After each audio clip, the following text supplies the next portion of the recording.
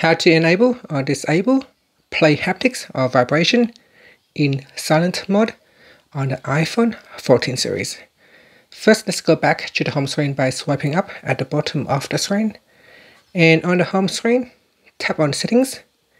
In Settings, go down and tap on Sounds and Haptics. In here, you want to swipe up and go down, and then tap on Play Haptics in silent mode. So it said that in silent mode, you don't hear ringtones and alerts.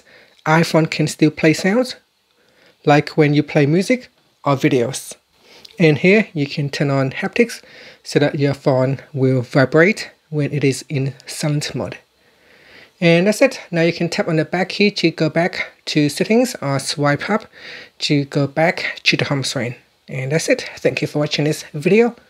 Please subscribe to my channel for more videos.